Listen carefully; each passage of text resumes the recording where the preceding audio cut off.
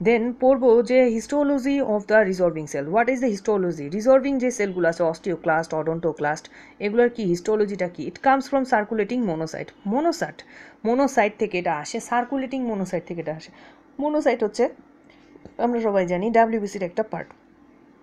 So এই monocyte circulating, যে মনোসাইটগুলো circulate করে, সো এই সার্কুলেটিং মনোসাইট থেকে এটা আসে। ওকে, ইট ইজ মাল্টি নিউক্লিয়েটেড। এটার নিউক্লিয়াস মাল্টি, ঠিক আছে, মাল্টি বলতে অনেকগুলো nucleus. It remains in হাউশিপস like uni.